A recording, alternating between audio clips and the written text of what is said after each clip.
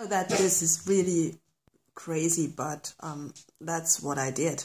I wrote it to Meryl Streep, and I just couldn't believe it that I did it, because there is always this nice saying that once somebody didn't know that he's not allowed to do that, he just did it, and that's what I did, I guess. Well, now, and I thought, well, you know, it would be a nice story. I think it would be a good thing to do, and I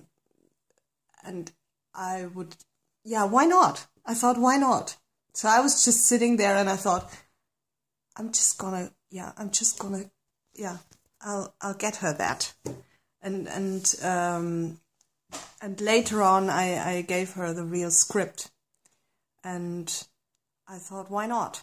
And it would be great actors, great actresses. It would be great. There's a lot of good stuff in it, I thought. That's what I thought about it. Yeah.